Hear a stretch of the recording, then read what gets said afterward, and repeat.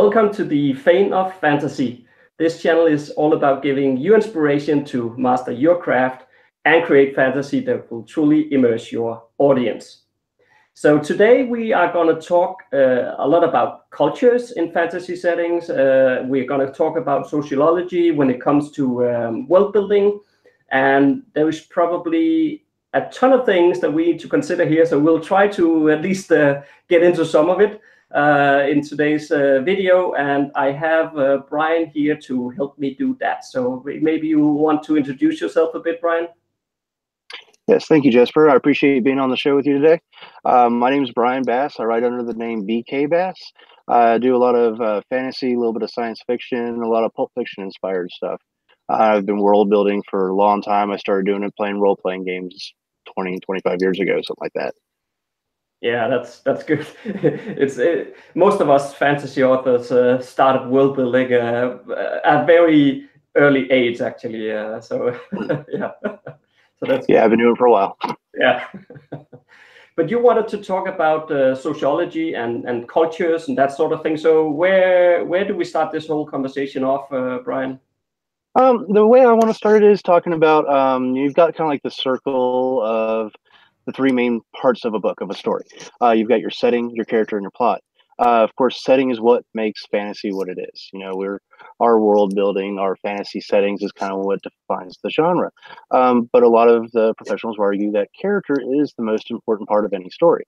You can write an encyclopedia about your fantasy world, but not a lot of people are going to want to pick that up. But if you have this amazing story about these interesting characters on this journey through this exotic land, then you've got, you know, a book that people want to read. And I think that where sociology is important in this is it can be the glue that binds your character to your setting. That really fleshes out the setting and fleshes out the character and their motivations. I got a couple examples of how this could work. The bad example is, say you have a fantasy world, you have elves and dwarves, and you have this guy with a sword, and he has to go defeat the Dark Lord. And everybody's wondering why. The good example is, let's say you have the same setting with your elves and your dwarves and this guy, but he grew up in a militaristic feudal society that views other races as inferiors. So now you have somebody with warrior values, feudal loyalties, that looks down on other races. So you have a lot of social agendas to explore, and you have motivations for the character and reasons for him to have these beliefs and motivations. Mm-hmm. Yeah. Yeah, I mean, having reasons, I mean, it kind of goes beyond sociology as well, but in the whole, having reasons for why characters do what they do is so incredibly important if readers and any audience are supposed to believe what is going to happen. That the whole Deus ex machina kind of thing is just, it's not working. Right, exactly. Yes, we want believable characters, and having a believable setting really helps with that. Yeah, yeah. So when you set out to develop sociology for your fantasy world, so where do you start with it? What kind of questions do you ask yourself and that sort of thing? Well, the place I usually start with all of my world building is the cosmology, and gets us into religion. And of course, that's a whole separate topic, but it ties into the sociology in different ways. And you can develop one or the other first. You can either develop a society and then develop a cosmology that represents their beliefs, or you can develop your cosmology and consider how that pantheon of gods or deities would influence the society. So the few building blocks of the cosmology, I'll be real brief because, like I said, that's a different topic. But how important is it? Are the deities cosmic overlords? Are they actively involved in the setting? Are they revered or feared by the people, or both or neither? What kind of religions are there? And is there one standard pantheon that everybody accepts as the truth? Or does each culture have their own beliefs and practices? Once you have that figured out, you can figure out how they interact with the world. How do the people view them? And different people are going to view them in different ways. You've got the common people versus those vested in the faith itself. And then you have educated versus not educated people are going to have different views, and fear versus reverence and things like that. And where it really ties into the culture is your organized religion, setting up other temples. Do they have certain ceremonies? Do the religious officials have a official role in the society? Are they part of the government? Do they have a moral or a legal authority, and how is that enforced? We can look at situations in our own history, like the Spanish Inquisition, where religion had a really strong role in society, versus at other times it was more of a moral authority, but not a legal authority. Um, and we can also look at how each god influences the culture. A good example of this, or an easy example, would be a god of war. A lot of pantheons had a god of war, but they had different roles to play. So you could pattern yours in different ways. One example would be Odin from Norse mythology, and he was a major god. He was the chief god. He was also the god of war. And in that society, warriors were revered. They were exemplified as the epitome of the society, and they would favor individual honor in battle. And they were hoping to earn a special place in the afterlife. And they were reckless because death in battle had its own rewards. The foil to this would be Ares from Greek mythology, who was not a major god. He was actually one of their minor deities. And in that kind of society, the warrior was not a real major cast of the society. Most of the people that fought their battles were farmers, craftsmen, and potters that had to take up the spear to defend their homeland. So strategies and tactics would be more important than individual honor, and you'd want to maintain a viable workforce, so you wouldn't want to be throwing men's lives away. And there's all the other spheres of influence have different ways to affect this. If you have a major agricultural society, a hearth goddess or a hearth god might be, their major deity. Nomadic or pre-agricultural societies might have a more nature-based religion, not actually have your big pantheon of deities. Religion that has a structured pantheon of gods is probably going to influence a more structured government with a set hierarchy of roles and responsibilities, versus one with independent warring and competitive gods is going to have a more of an anarchistic kind of society. Yeah, and I like the whole. I mean, religion is always such a big factor in everything here, and I also like I always like conflicts. Setting up conflicts, and for sure, like you said, that you can have the conflicts between the gods, but it's also, I also like when you can kind of, with the same religion, even you can also create within the people or even the worshippers themselves, that there will be disagreements about how to interpret things. Well, that's kind of the thing that goes on in the real world too, where there will be arguments about who is God actually, and or are you is something a certain action, is that a good action or a bad action, and it all depends on how the eyes of the beholder, basically, right? So right, it comes back to what kind of moral values and beliefs each individual religion has. And you can have two different cultures that have completely different views based off of their own beliefs. Yeah, absolutely, and so that certainly affects the cultures. Religion will always be a major part when we're dealing with cultures and their view of the world and so forth. But what kind of other elements should we think about in terms of sociology as well? The next thing I would think about is the ecology, and that's the actual world. And of course, again, that's another big subject, but it'll affect your the societies that you build. Whether you have what kind of terrain, plains and mountains versus jungles and swamps or coastal cities. If you have cold versus hot environments, and what kind of seasonal changes you have. What kind of flora and fauna is available? What kind of resources do they have? A good example would be, let's say you have a society in a mountain environment with not a lot of open terrain. Goats are probably going to be more likely to be a food staple for them because they don't require a lot of land. And it might be cold. There might be a lot of snowfall, so that's going to affect their architecture. You're going to have a lot of peaked roofs because snow on a flat roof will make it collapse because of the weight.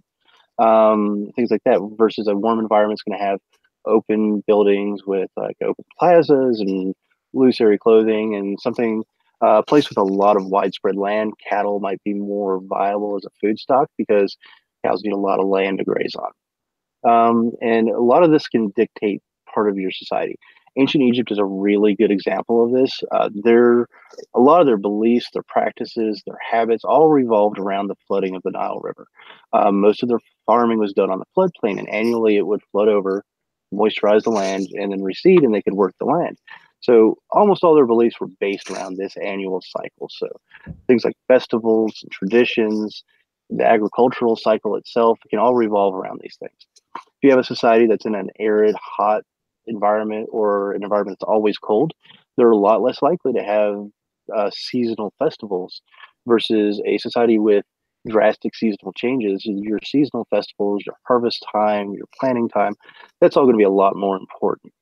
And then the agriculture itself, of course, is it a hunter-gatherer society versus agricultural? If it's a vassalage type government, it's going to be dependent on serf labor. We'll get more into that. But the actual lay of the land is going to affect the society quite a bit. Yeah, absolutely. And of course, it also kind of sets the what should we call it? It sets the level of what people see as valuable as well. Of course, it could be money, but I've talked about this before with others in different interviews as well. But I kind of like the idea of the culture maybe viewing things as being of a certain value versus other cultures. Maybe they like their gold coins, but in a different culture and a different setting, you might have something completely different as the valuable item or the currency even. But do you have any thoughts on economies and currencies and stuff like that when it comes to cultures? Oh yeah, definitely, and the economy plays a really big part in the culture, and there's a lot of things we can talk about there. There's really three major systems that we've seen through history: is the vassalage, socialism, and free market capitalism. Of course, there's variations on this, but those are kind of the big three things that I identify as ways we can look at building our society. To run them down briefly, the vassalage, for anybody that doesn't know, is where the landholders are all nobles, they're titled lords, and they owe loyalty to higher ranking lords above them. And the lowest ones are responsible for an area of land, and they have servants and people working the land. And basically, the way it works is those people work the land, they're pretty much bound to the land. They don't have much freedom, they don't have any rights of property ownership, and they keep enough to feed themselves, but the produce that they create is passed on up the chain of command. And this is going to be a very structured, hierarchical type society with a lot of hereditary lords and titles and things like that. Socialism is going to be a system where everybody works together for the common good. This works really good in like a small village. So if we got a small village, and let's say Joe's a carpenter and Bob's a farmer. Joe is going to build Bob's house for him, but Bob is going to feed Joe's family. And of course, got 30 people in a village, it works in a lot of different ways. There's a whole web of people interdependent on one another. In a larger society, it's a little harder to control, so you're more likely to have a more totalitarian type government. They're going to be a lot more involved in how things work. And actually enforcing that system in a large society can be very difficult, and sometimes it can be very heavy-handed. The Soviet Union is a really good example where socialism turned into communism, and because it was such a large organization, they had to be very heavy-handed to enforce the structure.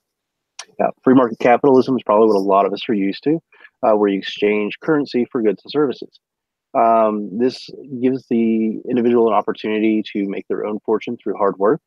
Coin and currency is going to be a lot more prevalent in this kind of society than the others. And you're going to have your markets in the cities and trade ports and things like that. And economic disparity is going to probably be a lot more disparate here. You're going to have the very rich and the very poor and certain echelons in between, but it's going to usually be the majority of the people are at the lower end.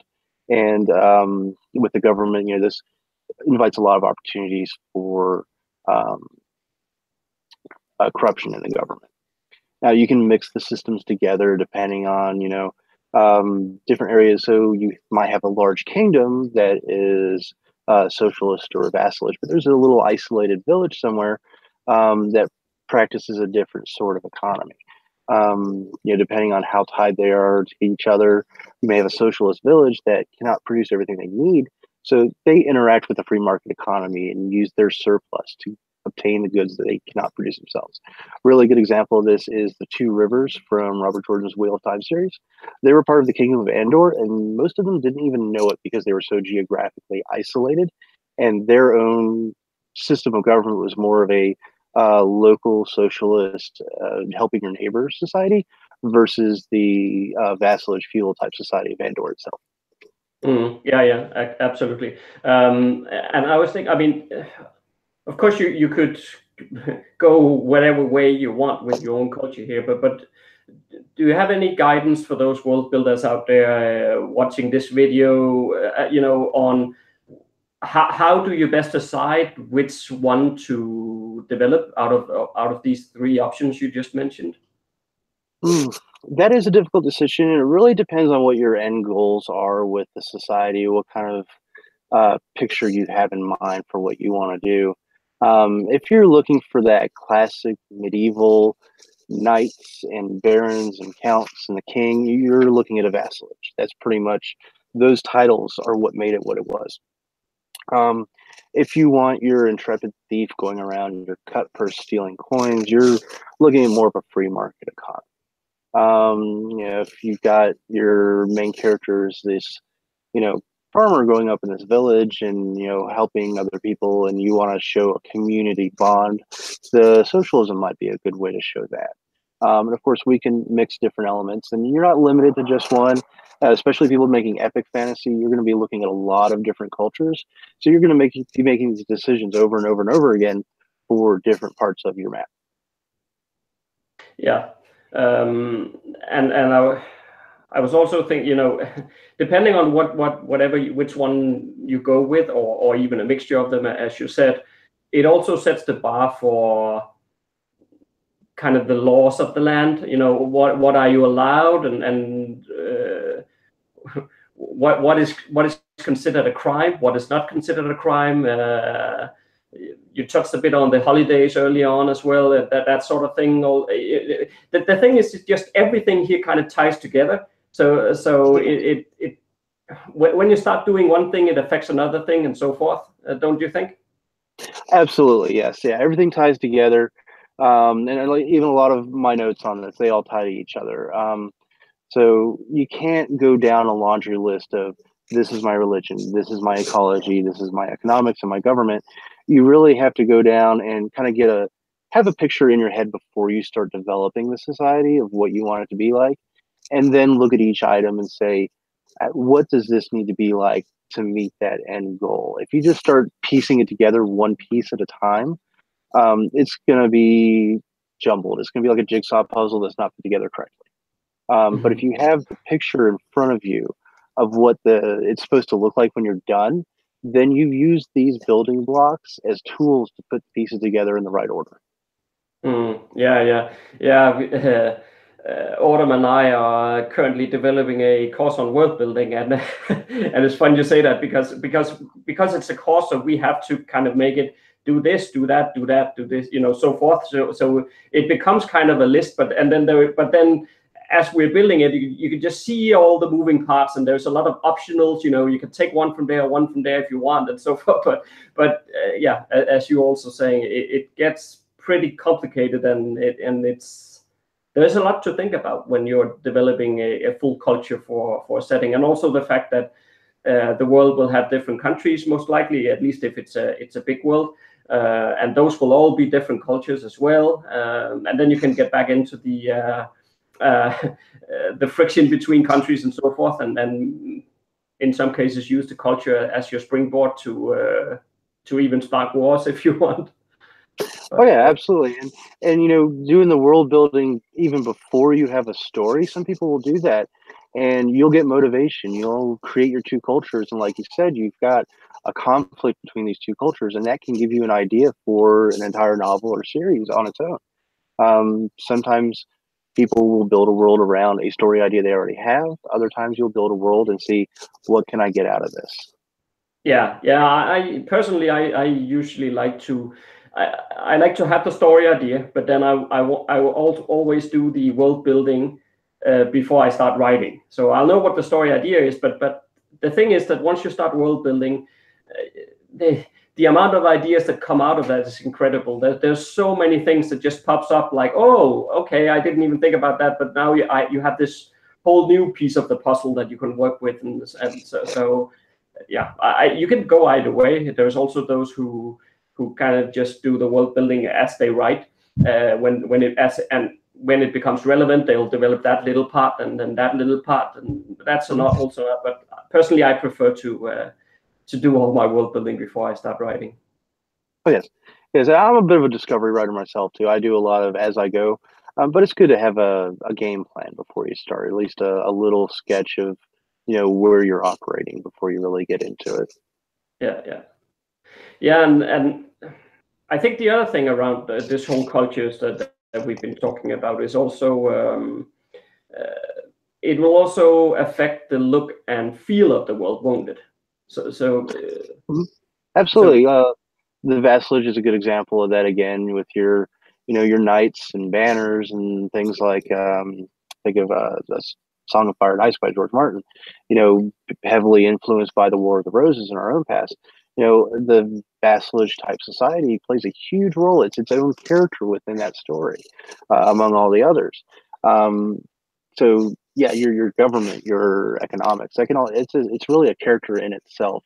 And like I said, it can spawn a lot of stories out of the world building itself. Yeah, and even how buildings in cities will look like, just like in the real world, where buildings in some countries looks vastly different from other countries' buildings and so forth, right?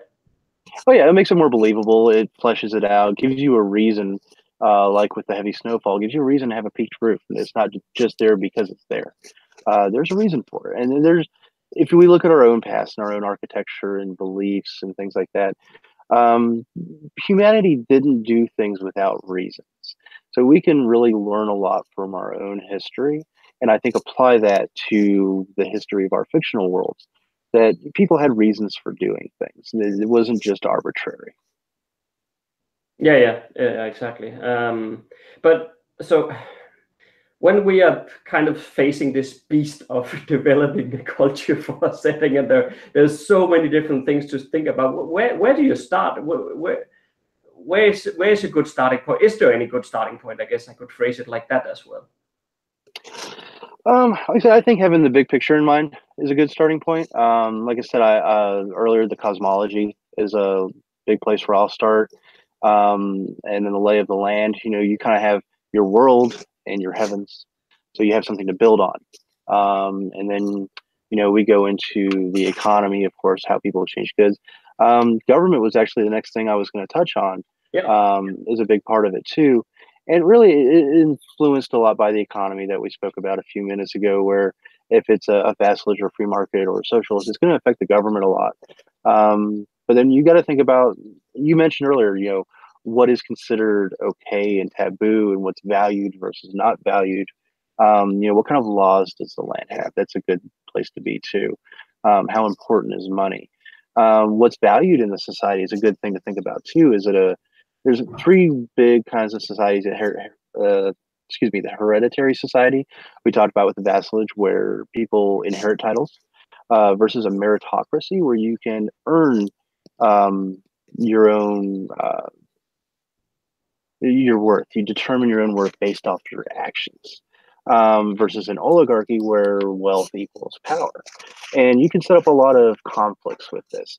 One of my projects actually looks at a hereditary society with a protagonist that wishes it was a meritocracy.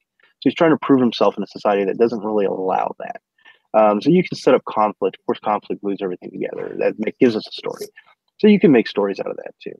And then, of course, we talked about how religion plays a role in government. And because it all ties together, you can't really, say, I'm going to start with the government. But, start with your world, get a big picture. And then let's say you want to focus on one individual civilization. Just think about, past examples or what you want it to be like. Do you want it to be a caste system? So is it an evil culture? Is this the Dark Lord's realm, quote unquote, where it's going to be totalitarian, probably doesn't have a lot of civil liberties? versus your protagonist culture, your hero's culture might be a little more shiny and happy.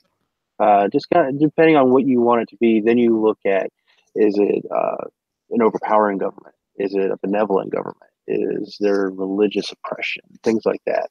All ties into it. You really have to just kind of consider all the puzzle pieces and then try to put them together. It's hard to do like a checklist because it's so daunting. It's so complicated.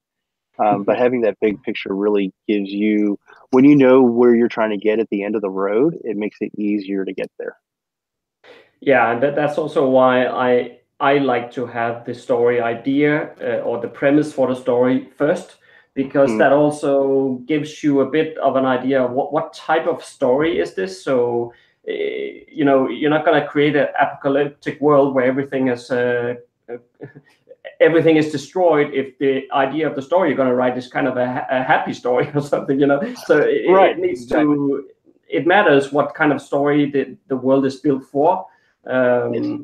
So and I always say the same thing actually when it comes to making maps, that never ever have something because it appears on the map and forces into the story. It's always the other way around. So the story is the master.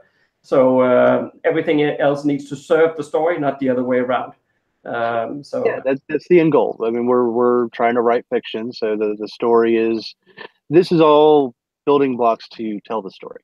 yeah, So, of course, that's the most important thing, and it depends on whether you want your story to involve knights or slaves or whatever. That's going to affect what kind of story you have exactly. or Yeah, what kind of setting you have. yeah, exactly. Okay, so Brian, is there anything else we need to cover before we finish off? Real briefly, I would talk. We kind of talked a little bit about civil liberties and, of course, government and the religion and how that kind of ties into the individual's experience. I think is kind of ties it together, where um, we have a democracy versus republic, the government systems. Does the individual have freedom to enter or exit the society? Is there immigration? How do they view other societies and even other races, like your elves and your dwarfs versus your humans? What kind of beliefs and values do they have towards that? Do people have the option to say, I don't want to live here anymore, I'm going to go over there? Or are they tied to where they are? And are people from other lands allowed to come in? And how much diversity do you have? Do you have a city where you have elves and dwarfs and people from this empire and people from that kingdom and they're all getting along together? Or is it very closed off, insular kind of society where there's not a lot of um, variety and social tolerance and things like that? Kind of prejudice do you have? And what part? What role do women play? I think is important. Sometimes we forget about being guys writing books that we want to make sure we talk about the women and the society. Is it egalitarian? Do they have an equal role, or is it a society where the women are actually in charge, a matriarchal type society? We would need to think about that and make sure we treat that with respect too. Yeah, absolutely. And I mean, we've just, for those out there watching, we're trying to make this as inspirational and as easy to go about as possible. But I also have to say that this is an extremely big topic, and there's a lot of things to consider. So I hope that that you're getting all these good points that Brian is mentioning, that it's helpful for you, but it is a very complicated topic, and probably one of the more intricate parts of world building. Won't you say, Brian? Absolutely, I think so. Because, like I mentioned before, your culture can be its own character, and it influences how you build your characters, which are the most important part of your story. Their own motivations and beliefs, and why they're doing what they're doing, is based on what environment they grew up in. It makes it really important. Yeah. All right. So, where can people find out more about you, Brian, if they want to check out some of the stuff that you're doing or checking you on social media and so forth? Where can they find you? Oh, absolutely. I've got a website on WordPress. It's www.bkbass.wordpress.com. You can find links to all of my other networking, Twitter and Facebook and all that stuff on there. It has descriptions of all the books that I'm working on. There's actually an essay that I wrote related to this topic that's on there. So that'd be a good place if people want some more information on this topic. They can go there and see that article. It's got a little more in-depth, a little more organized information because I sat down and wrote it instead of talking. So I was able to organize the thoughts a little better. So that's a good place to look. I'm on Twitter very actively as Twitter handle at capital B underscore capital K underscore capital BASS, BK Bass, with 2 underscores. You can find me on there. I'm very active with the community. Also on Patreon. There's links to all that on my WordPress page. All right, cool. And if you email me the different links to things, Brian, then I'll put it in the description field below here for people so they can just click through right there. So if you email me whatever links you want me to put there, then I will make sure to do so. Oh, absolutely, will do. And I appreciate anybody that visits those sites. I appreciate the support and the interest. And I really I have stories to tell and really want to get that out there and just for people to enjoy and to kind of contribute to our own society. Cool. Thanks a lot, Brian. And also thank you so much for watching out there. As always, you can also support this channel if you want. It's also on Patreon. There is a link in the description field below as well.